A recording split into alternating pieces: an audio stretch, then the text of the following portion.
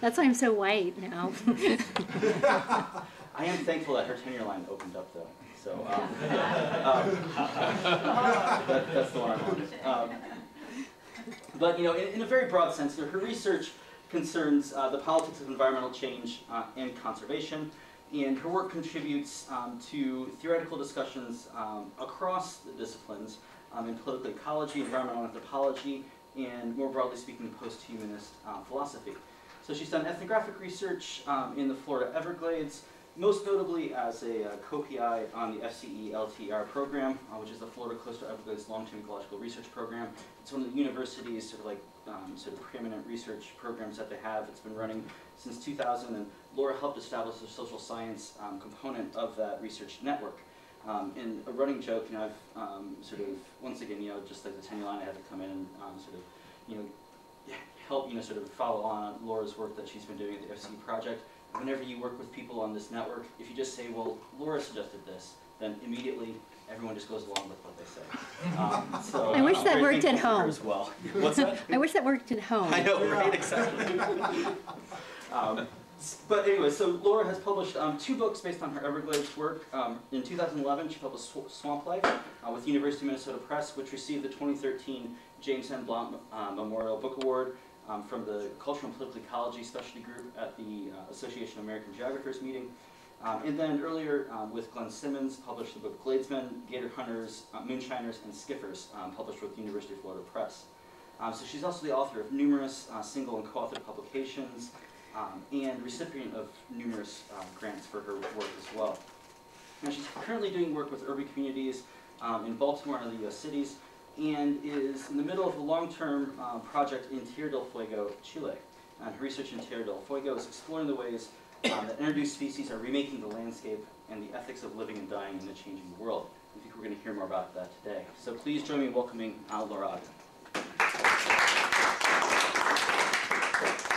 Thank you for that lovely introduction. I want to thank the department, SAGGSA, as well as the Institute of Water and the Environment for this opportunity to share my current work. I am going to be talking today about a project that I've been working on since about 2011 in Chilean Tierra del Fuego, which is the archipelago of the islands at the very bottom of South America. This project, and also I just want to say it feels really great to be back really home in multiple ways. Like this department was my home for a long time, the place that so many things happened in my life. And it's also the place I grew up, so it's a really lovely in multiple ways to be here today. Today, the talk I'm going to give examines the ways in which loss and change associated with colonialism exceed, complicate, and are silenced by concerns about global environmental change. And as I said, this work is based on field work that I've been doing in the Fuegian archipelago since about 2011. I started that project when I was here. And it's also, this is a part of a book that I'm currently finishing, hopefully in the next couple of months. I began this project in Tierra del Fuego interested in the ways in which environmental change, particularly related to invasive species, were transforming assemblages of life in the region. And over time, as most long-term research does, the project really morphed considerably. And the part I'm going to be talking about today comes out of a 3-year or so collaborative research project.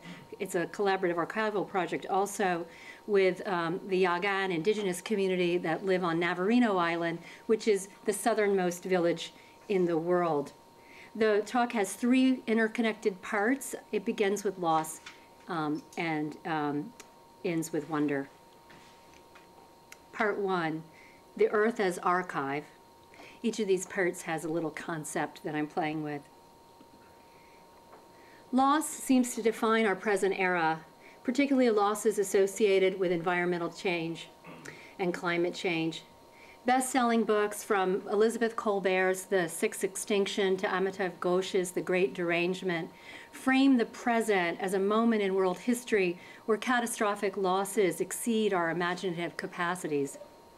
Each day it seems that we are facing another species lost to extinction or a coastline threatened by rising seas. course, we know about that here. The cultural critic Roland Barthes wrote a memoir about loss after his mother died. In one entry, he described this loss as, quote, a flat, dreary country, virtually without water, and paltry. Of course, of late, loss does not feel like a dry and empty desert. Instead, loss feels soggy. A loss feels like a landscape of wet clothes, of moldy drywall. Loss is a place where trees and washing machines and playhouses have been swept aside by the tides of repeated hurricanes. Loss is not just an event, like something or someone now is gone.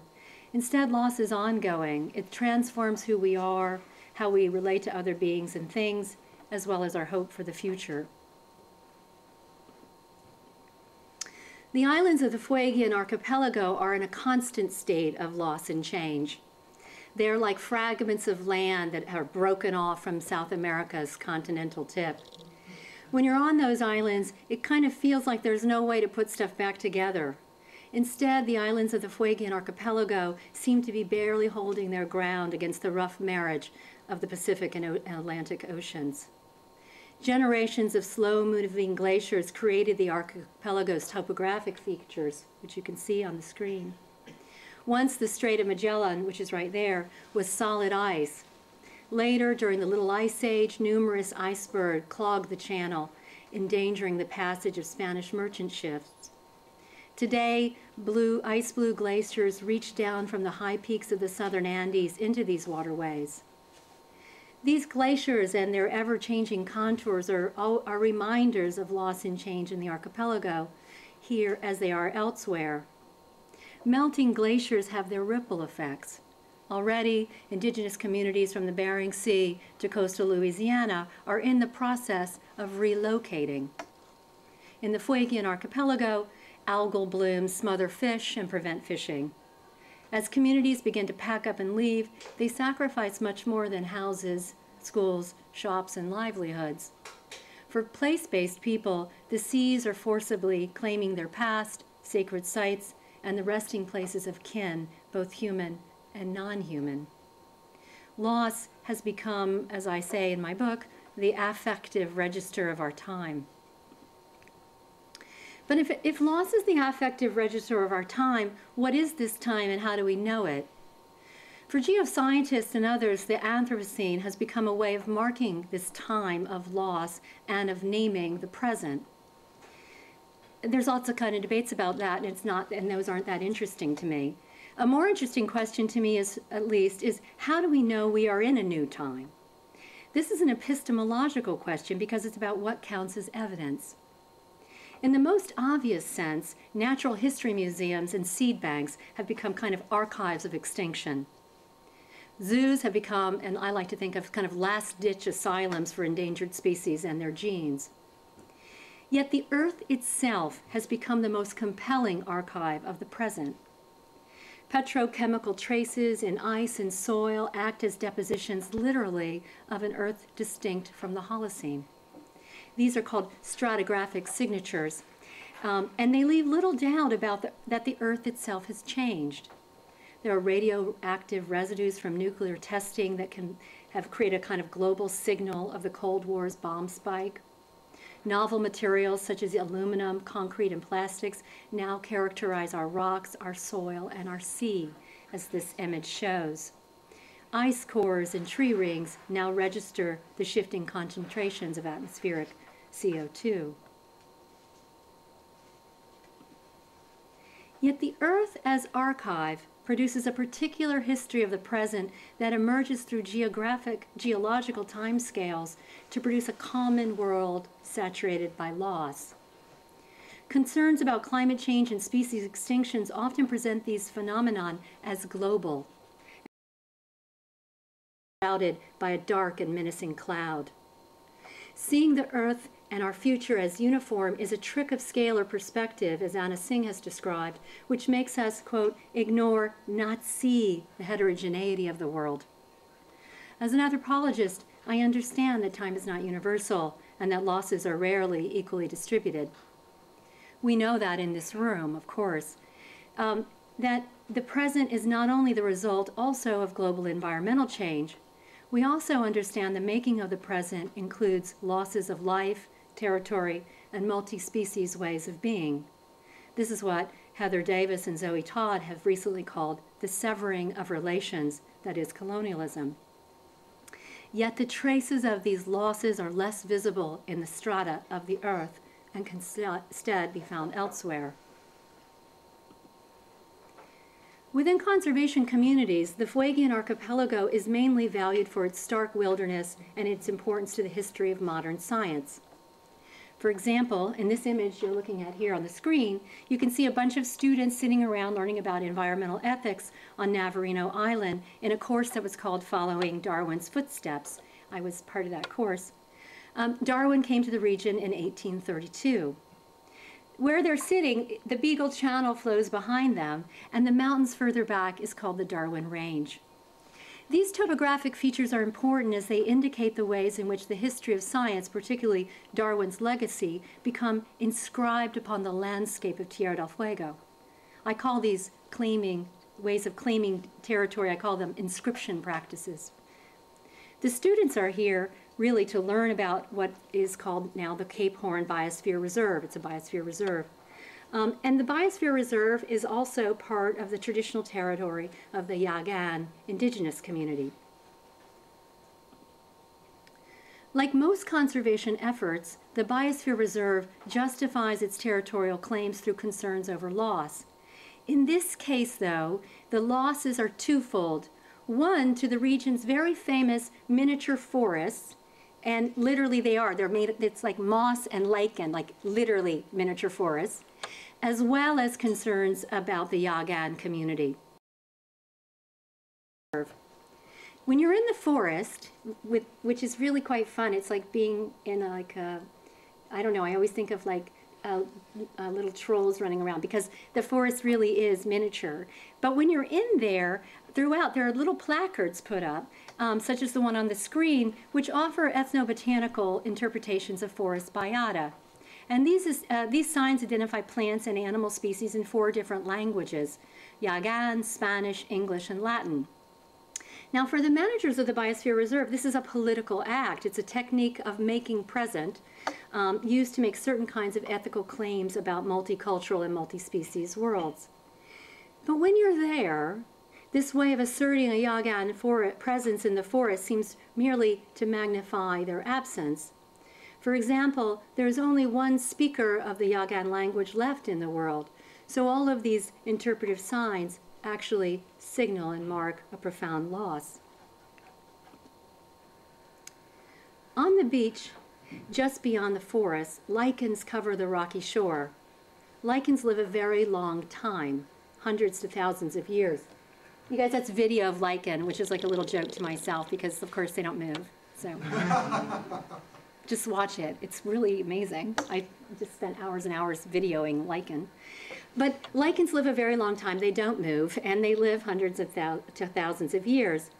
That, coupled with their slow growth rates, have made lichens an important way of marking the passage of time. Some scientists suspect that the fungi in lichen are immortal. Here, lichens claim their territory in color-coded patterns that extend from the water to the very edge of the splash zone. And this happens all throughout the Arctic regions. Lichens actually grow along the beach in these layered colored patterns from, it's like orange, black, orange, and white, and it relates to how far away they are from the water itself. But we might understand these patterns of lichen presence on the landscape as another form of territorial inscription. Almost 200 years ago, Darwin and the crew of the HMS Beagle strode across this very beach. Here, they dropped off some Yagans that they had kidnapped and taken to England the year before. They probably walked across these very lichen. Let us pause for a moment to consider how significant this event was in the history of the making of the present. Here, where the Beagle Channel laps against lichen-covered rocks, we see where different inscription practices meet, though operating at profoundly different temporal scales.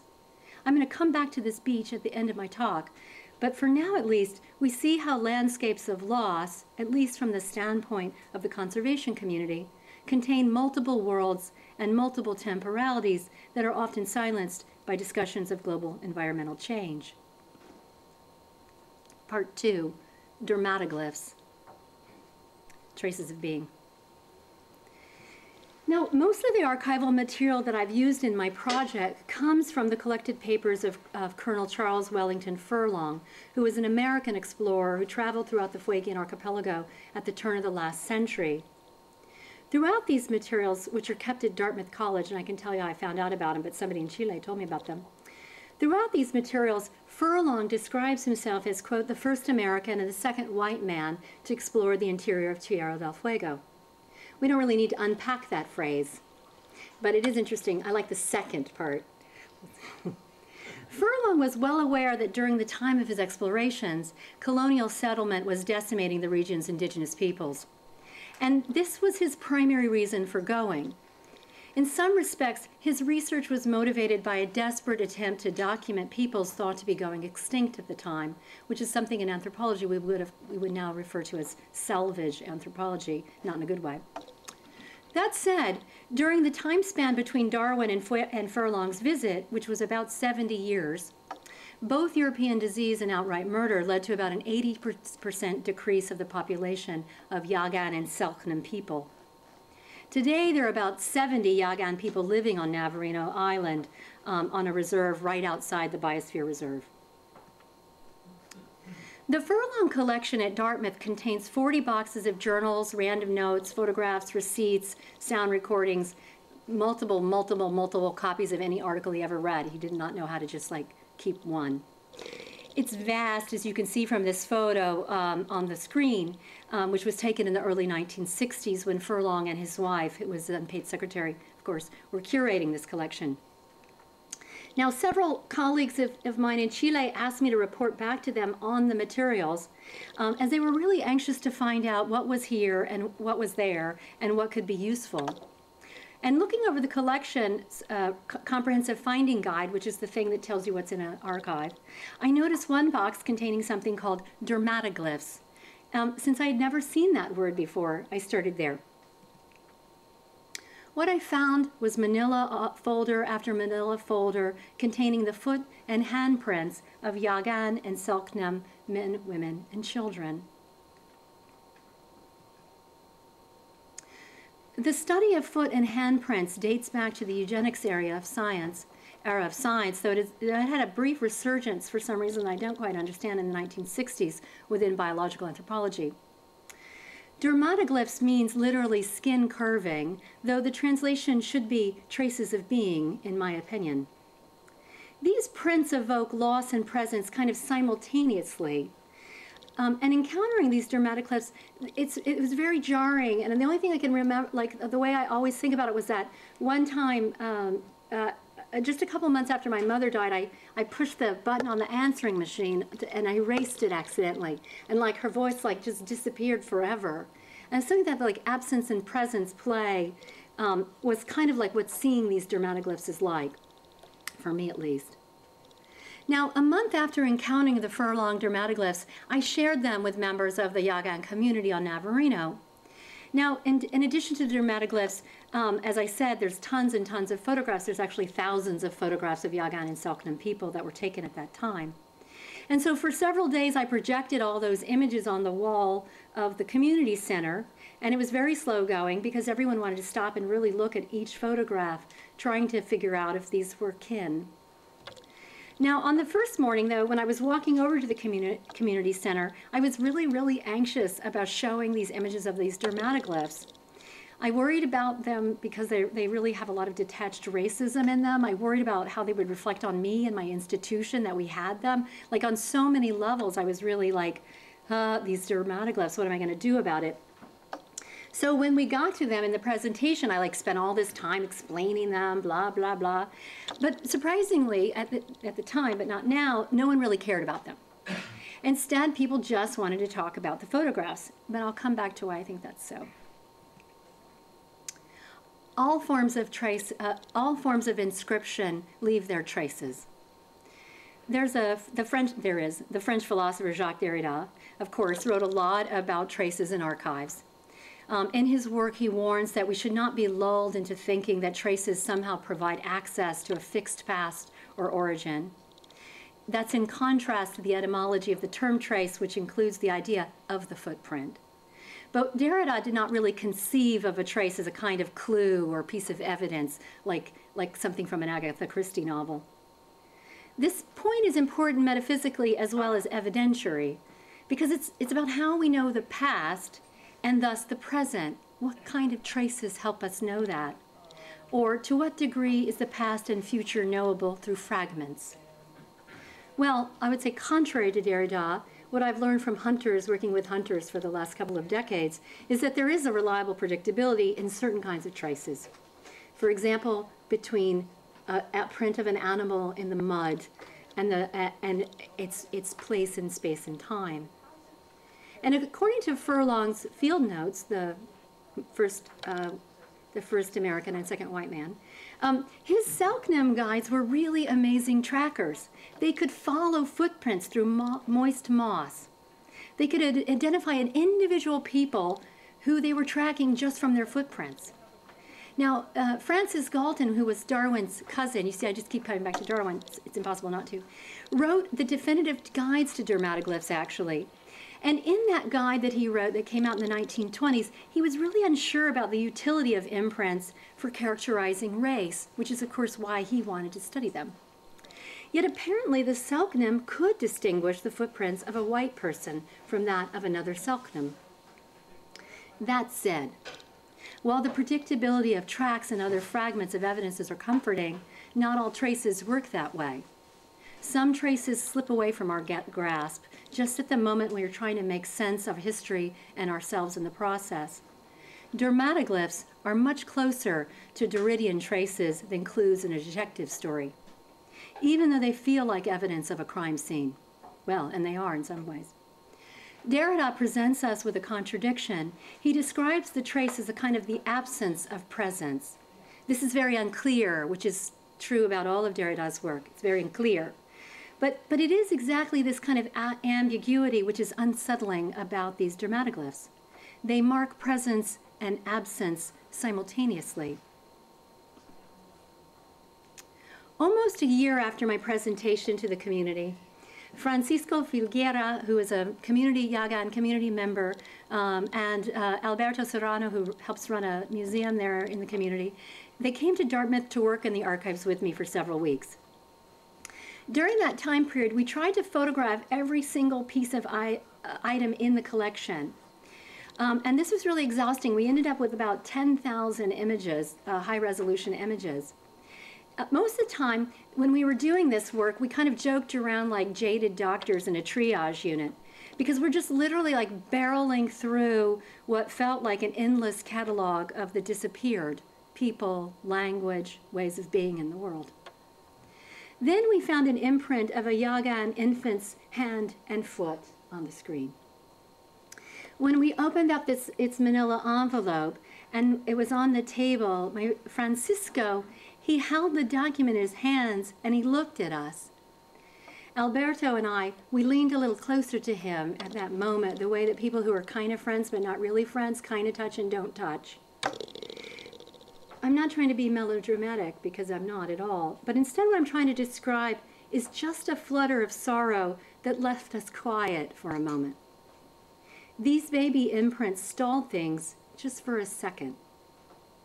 This is the affective register of the artifact. And it does not come across on the screen, which is perhaps why in the community center no one was really that interested in them. The actual dermatoglyphs, though, when you're holding them in your hand, they're not just copies of the body, they are also of the body. They register the touch of an infant's hand, and in doing so, they touch us. Over a century ago, at a missionary outpost in the southernmost village in the world, Furlong, there on the screen, pressed ink-stained hands and feet onto sheets of clean white paper. In those moments of intimate contact, skin cells mix with ink. The cardstock is infused with traces of another, as well as dirt and sand. This is a windy place. These dermatoglyphs are an example, a different kind of example of the Earth as archive. in that they archive the earth's dust and they trace of hands and feet that once touched and knew the earth. 3, last section, wonder, the earth. Wonder as a term has a lot of intellectual baggage to it, to say the least, particularly in the history of science and scientific exploration. We'll just leave that there. That said, though, in my own project, in this book I'm writing, I'm defining wonder as a kind of disposition, particularly about being curious about other worlds, but also about the possibility of alternative futures.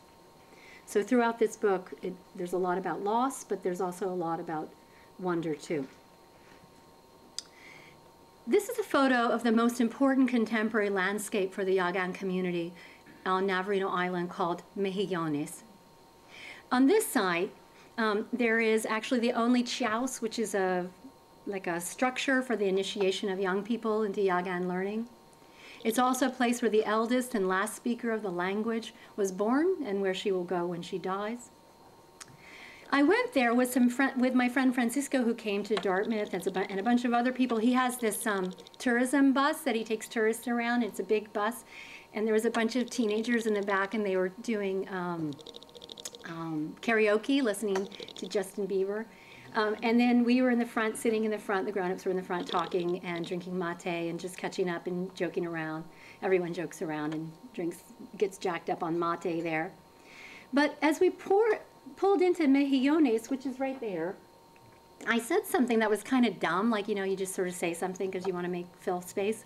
And I said, you know, those are really, the blue water is really pretty against those mountains and sky.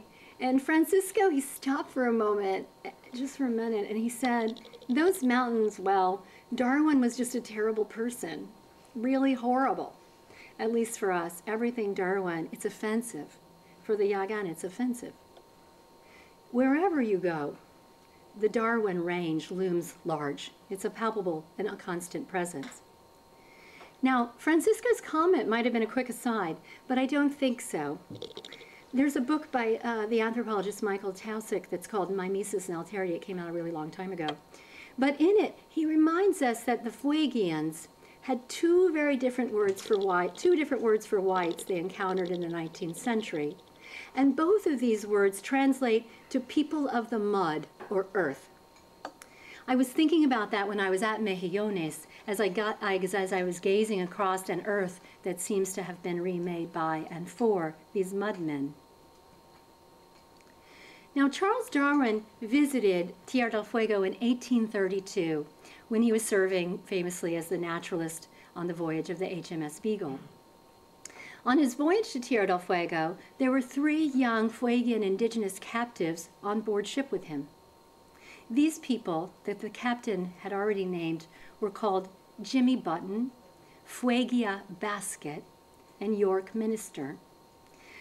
And there was a fourth young man called Boat Memory, which is like a name that we should just stop for a minute about, who died of smallpox while in England. Now these people, the Jimmy Button, Fuegia Basket, and York Minster, were being returned to the Cape Horn area after being kidnapped and taken the year before to England on the Beagle's first trip. In Tierra del Fuego, as I think I've tried to point out, one encounters traces of Darwin at every turn. The southernmost extent of the Andes, as I said, is called the Darwinian Range. The highest peak of Tierra del Fuego is the Mount Darwin. There's the Darwin Sound, which is right off of the Beagle Channel. And there's lots and lots of species named after Darwin there as well. For example, there's this miniature, incredibly adorable miniature ostrich that runs around all crazy. That's called the Darwinian rhea. Now, there was an anthropologist called Anne Chapman who was quite amazing, and she worked in the Fuegian archipelagos during the 1960s. There she is with a little baby guanaco, which is kind of like a llama. And she spent, though, the last decade or more of her life, literally, like she gave up the last decade of her life from like she was like in her mid-70s to about 90 years old, researching and writing a book about European encounters with the Yagan. Now, her goal in this book, which is enormous, was to reverse the ways in which the Yaghan had become almost synonymous with their encounter with Darwin, rather than having a history and an identity of their own. For Darwin, the Yaghan were not only savages in his writing, they existed in another temporal dimension, that of evolutionary time, somehow stalled in the slow progress toward modernity. As Darwin said, quote, "Viewing such men, one can hardly make oneself believe that they are fellow creatures and inhabitants of the same world."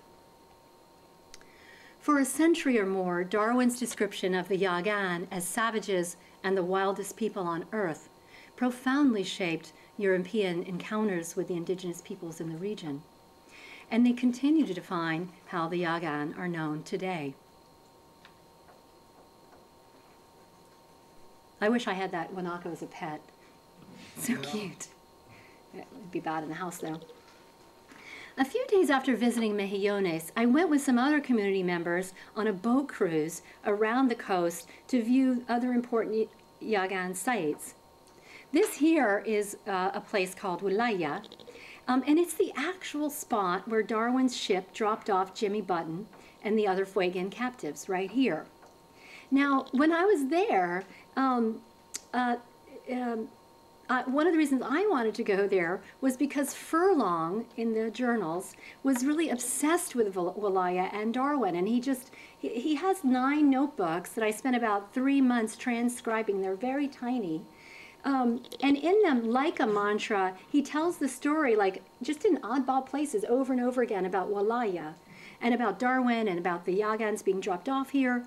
But this, and also for another reason, which Furlong writes about, and that's because this place is also famous for something called the Allen Gardner Massacre. This is where there was once a very large Yaghan village. Jimmy Button lived there. And Jimmy Button was supposedly led an uprising against the crew of a ship called the Allen Gardner. Now that ship was also returning back with some Fuegian some Yaghan kidnapped people, but this time from the Falklands in another effort at missionizing indigenous people.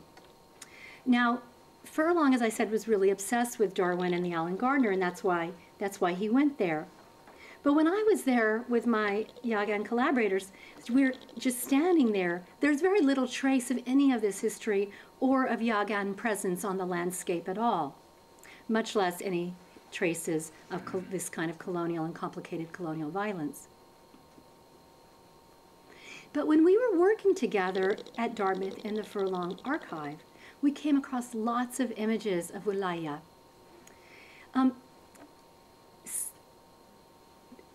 And what you can see here, so when Furlong went to Wilaya in 1907, it was largely abandoned at that time. There were no Yaghan people living there at that time either, because at that point it was the height of the genocide. And so Yaghan people had left to most of them to live sort of what people describe as kind of at sort of sympathetic missionary outposts that were like sheep farms on the islands.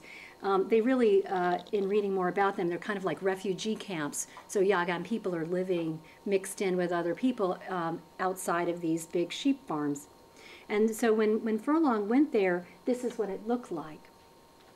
Yet let's take a moment to see what Furlong's photos actually do reveal. Most notably, abundant evidence of histories of occupation.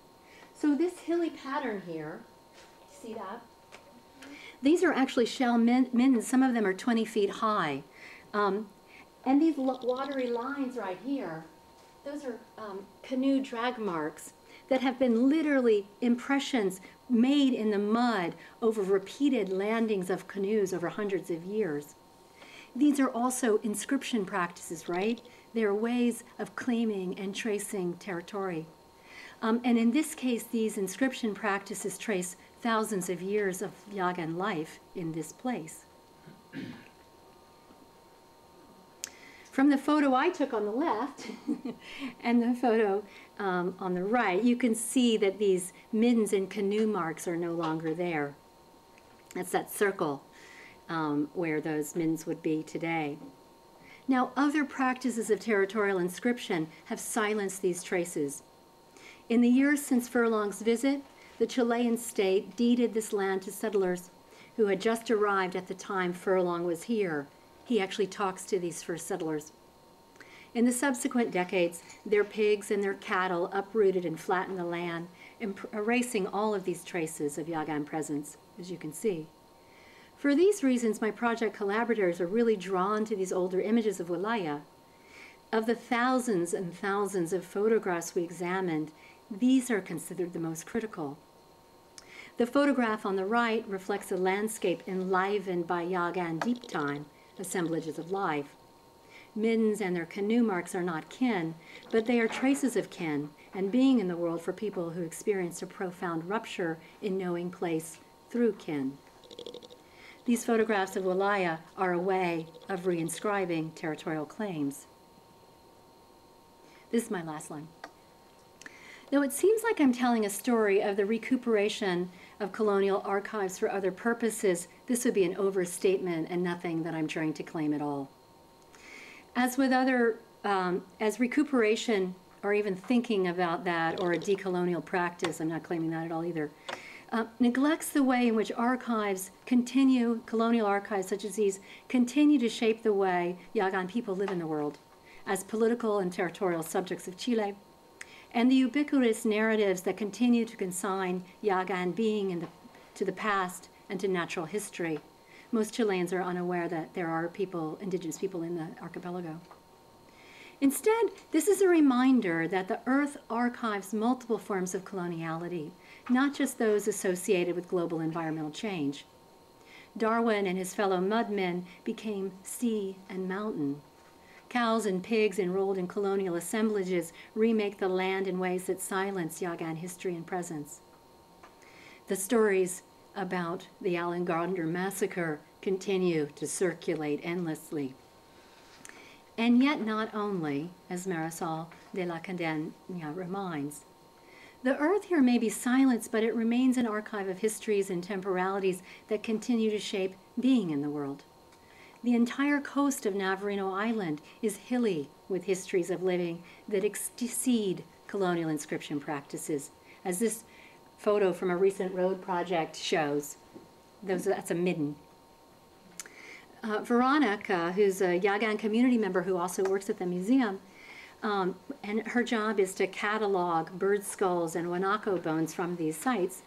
She begged me to take this picture, like she kept bringing me to this road project to take this picture. She just loves it. And what I learned from her was that there is wonder and strength in walking an earth that contains the traces of both loss and presence in the world. Thank you.